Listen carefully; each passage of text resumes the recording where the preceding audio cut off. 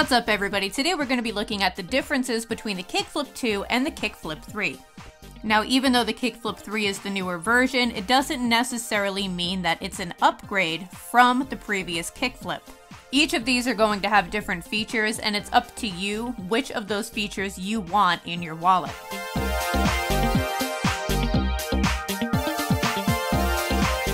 The front of these wallets are almost identical. They're each going to have 7 card slots, a place for your pen, and 1 clear ID window.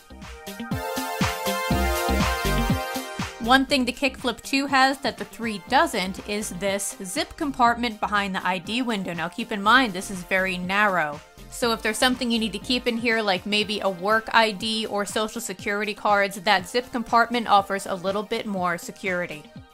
Each Kickflip has a wristlet strap. The one on the 3 is thinner and not removable, but the one on the 2 is removable. The Kickflip 3's wristlet strap also doubles as a zipper pull, but in order to have the wristlet strap attached on the Kickflip 2, you need to open the main zip compartment of the wallet and you'll find a D-ring inside, and when you have it attached, you won't be able to shut the zipper fully. Now if you want to be able to shut that zipper, attach the wristlet strap to the D-ring on the back of the wallet where you would normally attach the crossbody strap. And if you want to lug hack your Kickflip 3 like one lug nut did, you can choose to permanently remove your wristlet strap and attach another strap from a different wallet to the same D-rings, which gives you even more versatility. When you don't want your D-rings to show, you can hide them in this pocket, and Lug did make this pocket deep enough to double as another storage space. On the back of each Kickflip, there is a zip compartment for change.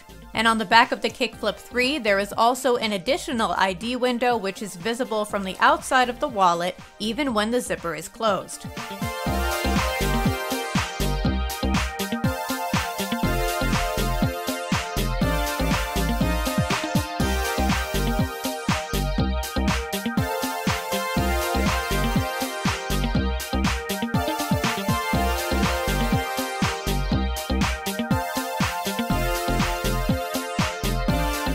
As we get into the main interior of each wallet, you'll see that there are still more differences. In the center of the Kickflip 3, there is a zip compartment which is clear, and at the center of the Kickflip 2, there is a small slip pocket.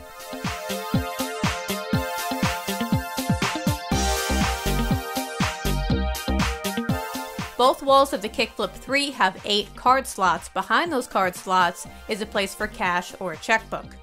You get 6 total card slots on the inside of the Kickflip 2. Behind those, you get a place for cash or a checkbook. And then on the opposite wall, you get a cargo pocket, which is stretchy. One side of the pocket is fleece-lined for a cell phone. And while the Kickflip 3 could fit a cell phone, there is no designated area for one. All of the Kickflips come with a crossbody strap, and you attach it to the D-rings if you want to use it as a crossbody. So I know sometimes you guys ask how I use things and what I like better. I like them for different reasons. The Kickflip 3 is great as a wristlet for me because I don't plan on taking that strap off. But when I have the crossbody strap on, I find I still want to put my phone somewhere.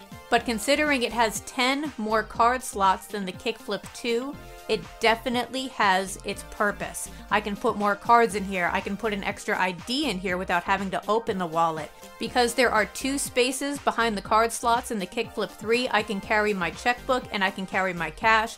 In the Kickflip 2, my cash usually needs to find another place to go.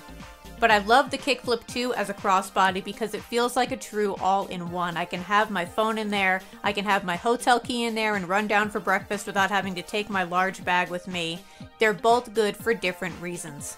And since the filming of this video, Lug came out with another all-in-one wallet, so stay tuned for the Splits XL.